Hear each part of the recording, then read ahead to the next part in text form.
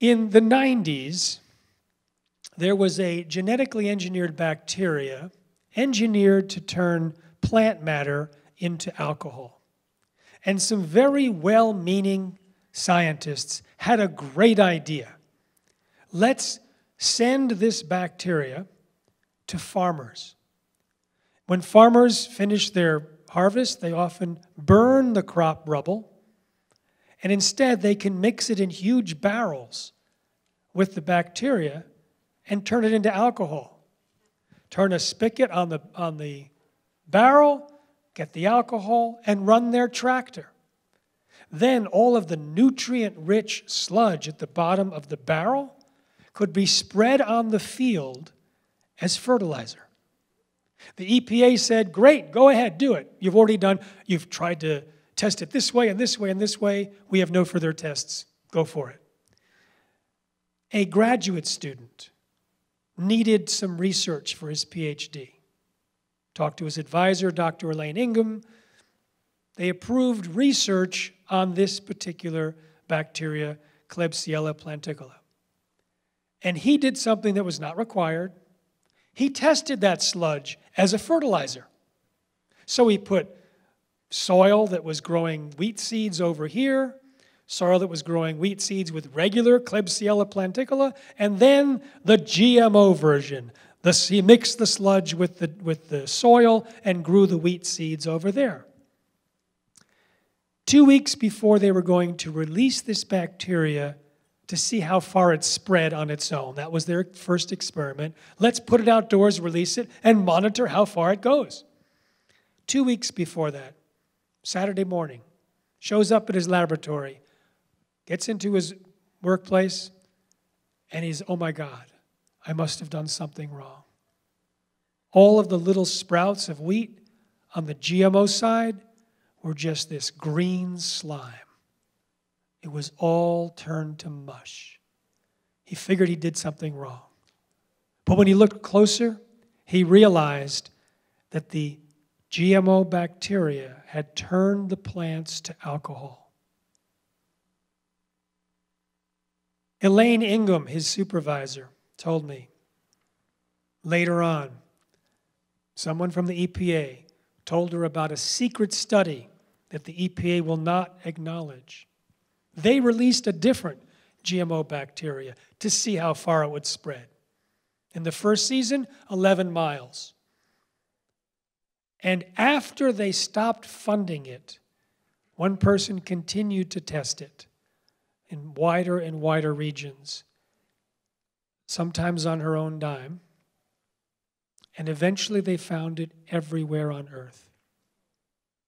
So when you put that study from the EPA together with this, I asked Dr. Ingham what would happen if they did release it, if it was deployed.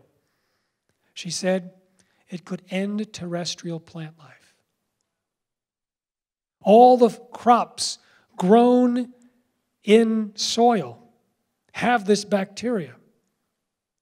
If you introduce a GMO bacteria that outpopulates and outsurvives its natural parent, then it could be replaced by bacteria that would convert all the plant roots to alcohol. So it could have been a cataclysm. So you had headlines like, "A biological apocalypse averted." This was in the 90s, but it wasn't the first time we had a biological apocalypse averted. In the late 80s, scientists wanted to protect the value of strawberries in a field when there was a frost. They knew that there was bacteria on the crop that turned the water into frost at higher temperatures than would otherwise be created. So they genetically engineered the Pseudomonas syringae to not have the magical powers that it did, to allow water to freeze at higher temperatures. And they were going to spread it out throughout the industry.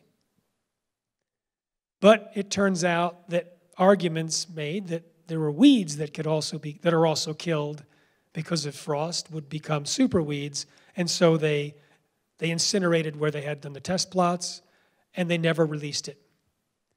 But now we know that this magical bacterium is responsible. It's airborne. It's all over the planet. It's all over the atmosphere. It's responsible for creating water vapor droplets for clouds. It builds snow, frost. It's used in snowmaking machines. So what would have happened if this genetically engineered variety out-survived the natural variety? It may have changed the weather patterns throughout the planet. Now, these are just two types of bacteria. What do we know about bacteria? A lot more than we knew 10 years ago. The biggest thing in medicine right now, one of them is the gut microbiome.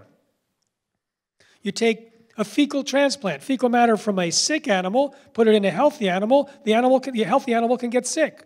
You take healthy animals' feces, put it into a sick animal, and the sick animal can get better. Fat to skinny, skinny to fat. Humans, similar changes. Dr. David Perlmutter told me about an autistic boy. They did a fecal transplant. 2 weeks later, he was speaking in full sentences. There's some kind of crosstalk programming that happens in the bacterial world. I talked to Dietrich Klinghardt, a doctor. He said, the microbiome of the brain, they've tested it. It's what gives us intelligence. If you reduce it, you get dumber.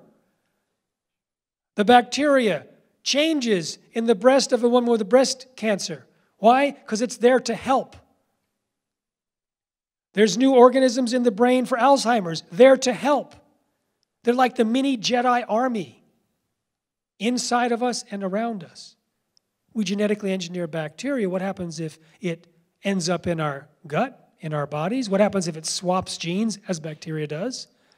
And now we have genes that don't do what they're supposed to do because we have now a gene that was created in a laboratory. Or the soil. We know almost nothing about soil microbiome. We know just a tiny portion. And yet we're playing with it with bacteria that has very little testing and unpredicted side effects. And this year, this genetically engineered bacteria is being sold as a fertilizer for the first time.